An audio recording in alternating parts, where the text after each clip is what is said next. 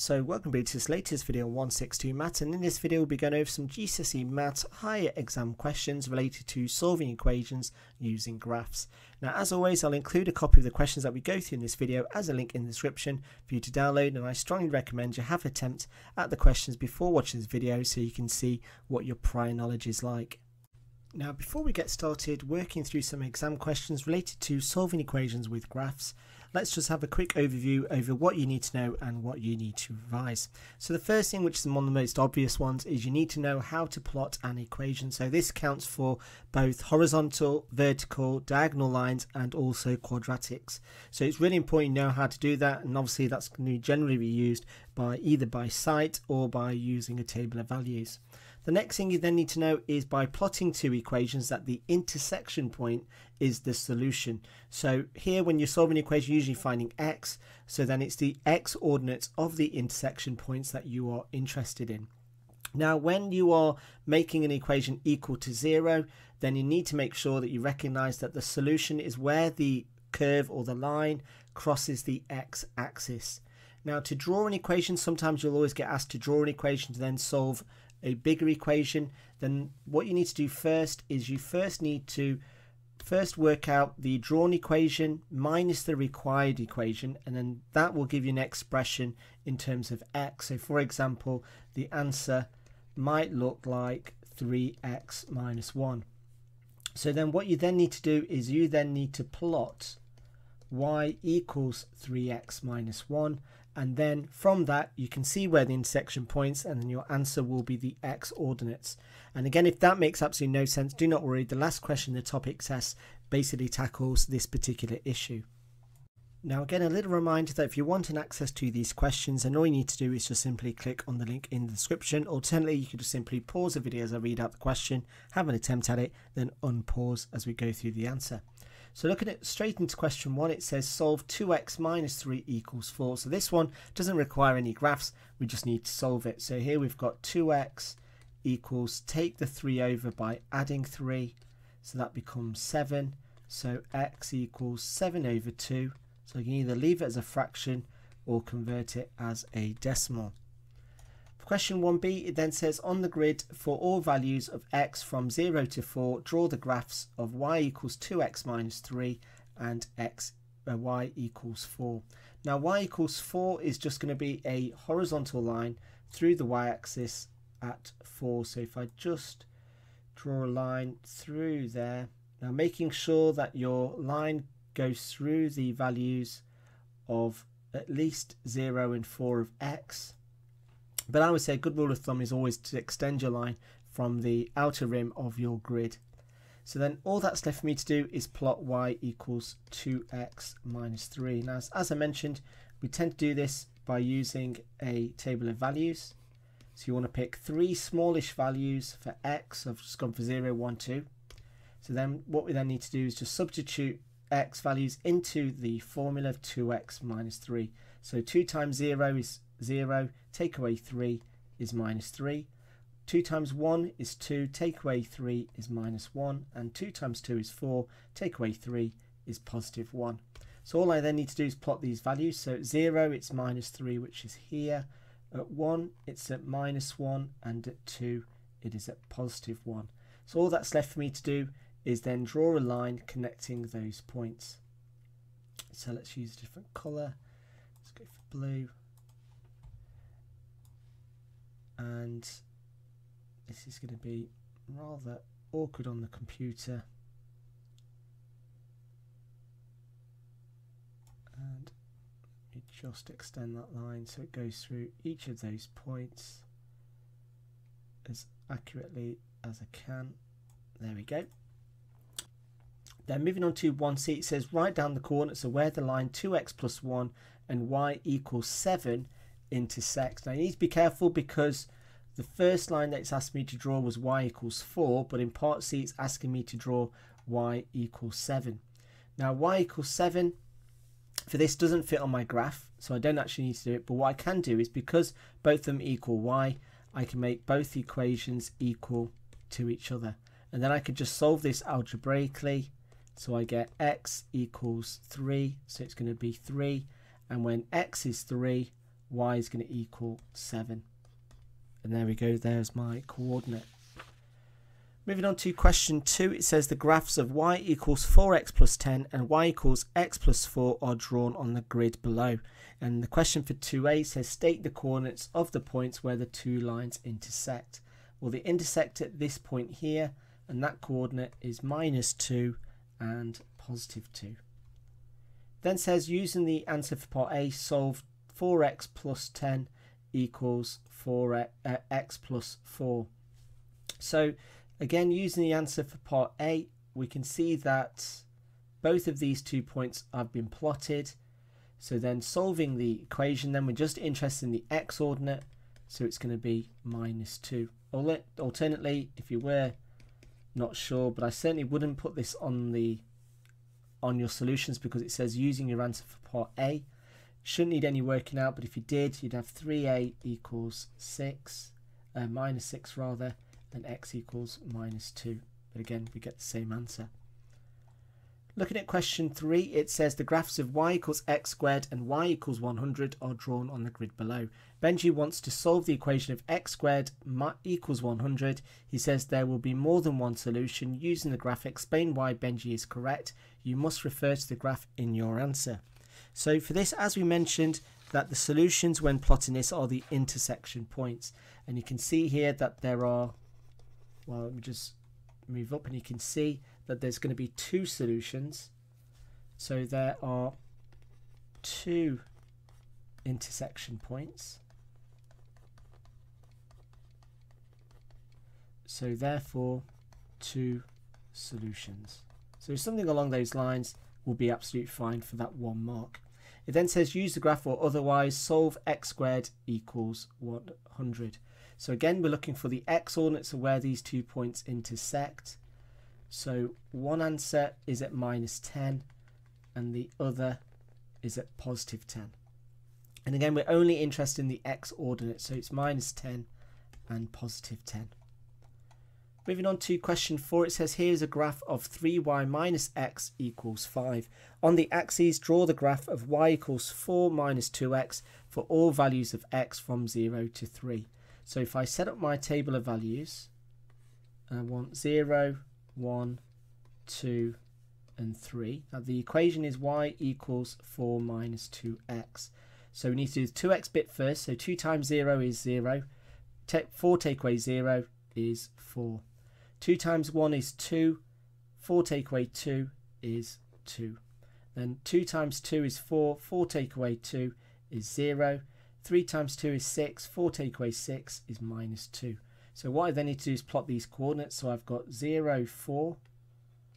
I've got 1, 2, 2, 0, and 3, -2, which is there. So all that's left for me to do is to draw a straight line through those points, like so. Then for 4b, it says using the graph or otherwise solve the simultaneous equation. So for this, we need to work out the x and y. So that's going to be the coordinates of where the 2 points meet. And the 2 coordinates meet here. So the x value is 1 and the y value is 2. So all I need to write there is 1 and 2. So moving on to question 5, it says a curve has the equation of y equals 3x squared plus 5x minus 4 and a line has the equation of y equals 11x minus 7. Show that the curve and the line have exactly one point of intersection. You do not have to use a graphical method to prove this method. So for this is just simultaneous equations. So here what we need to do with the linear equation is make the 2 lines, make one letter the subject, which we've got y. So here we've got 3x squared plus 5x minus 5 equals 11x minus 7. Now as you can see from this is slowly starting to look like a quadratic, so we want to take everything all onto one side to make it equal to 0.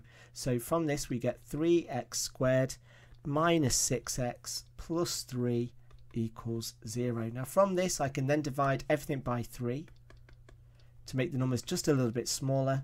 So I've got 2x plus 1 equals 0, and then I want to factorize. So for this I can factorize for x minus 1 equals 0, which can be written as x minus 1 squared equals 0. So then solving this equation, we only get one solution.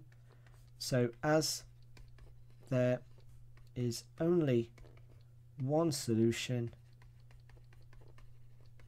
there will only be one intersection point. And writing something along those lines would be absolutely fine for the 4 marks.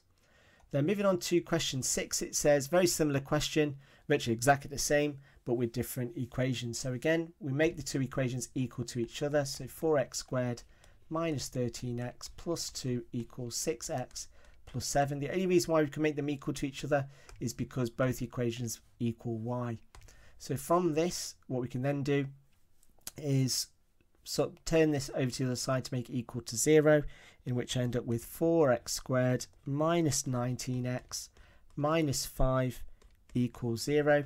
So then what I then want to do is solve. Now you can either solve by factorising or by using the formula. It's entirely up to you which method you prefer. I'll factorise, so we get 4x plus 1 and x minus 5 equals 0. So we have solutions of x equals minus a quarter or 5. And again, as there are 2 solutions,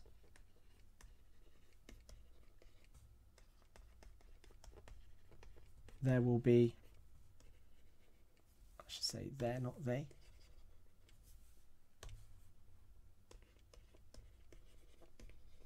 two intersection points.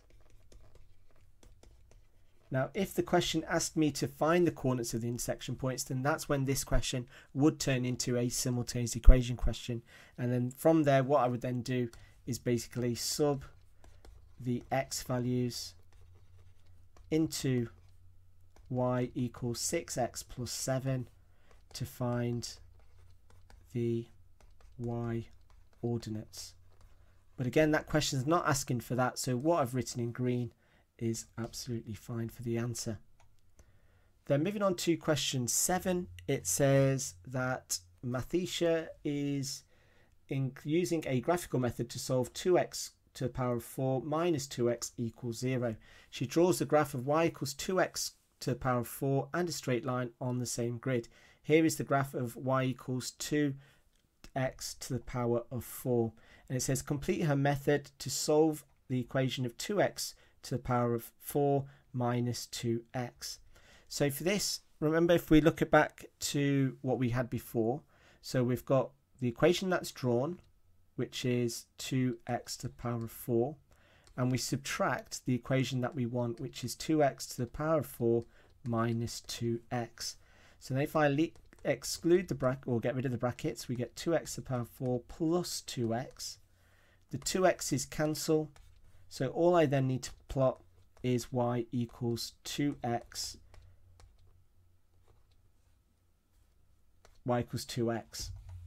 So then plotting y equals 2x, if I just zoom out here, so if I want to plot y equals 2x, I draw my table of values. So here 0 times 2 is 0, 1 times 2 is 2, 2 times 2 is 4. So 0, 0, 1, 2, which is there, and well, the other equation I don't really need. So then all that's left for me to do is to draw a straight line through the points. And just make sure that your line goes through those 2 points that you've plotted. So it looks like this. And then the question is asking for you to solve the equation. So I'm looking for where the 2 lines intersect, and they intersect at this point here and this point here. And I'm only looking for the x ordinates. So the answer is either going to be x equals 0 or x equals 1. Then moving on to question 8, it says the graph of y equals 2x squared plus x minus 1 is drawn below. And it says by drawing a suitable straight line on the grid, find the estimates for the solutions of the equation of 2x squared minus x minus 2 equals 0. So for this, let's start by working out what equation we need to draw. So again, we've got 2x squared plus x minus 1 is what's been drawn. And I need to take that away from the equation that we want to solve. So equation to solve. So that is 2x squared minus x minus 2.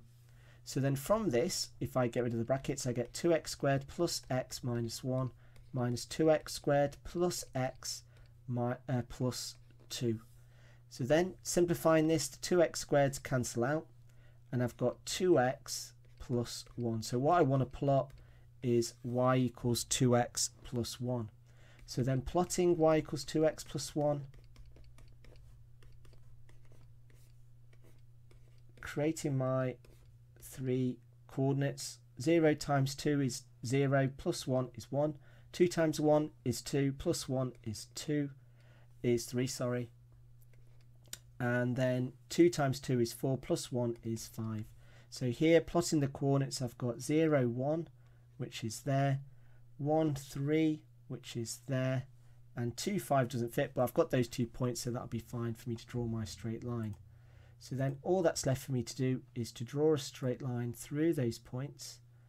And let me just make sure that this is going to be accurate.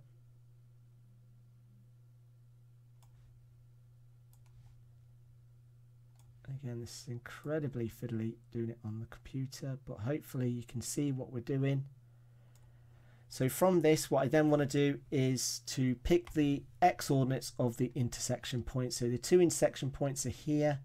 So what is that number there? I make it out to be minus 0.9, and this x-ordinate to be along this line here, which I make out to be 1.2. So my solutions are going to be x equals minus 0.9 and 1.2. Now in the mark scheme, they do allow an answer for this one here to be any number between minus 0.7 to minus 0.9. And for this value here, any number between 1.2 and 1.4. So we've kind of hit those numbers on the boundary, but that's basically what would be allowed to get the four marks.